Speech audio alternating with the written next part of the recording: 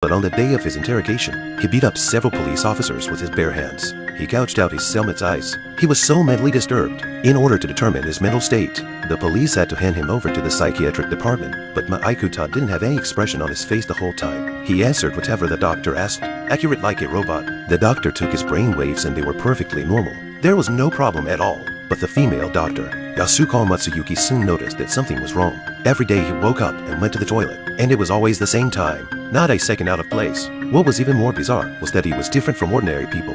He couldn't feel any pain. Yasuko Matsuyuki brought in the most advanced equipment, continued to test him. This time, Yasuko Matsuyuki asked a tough question.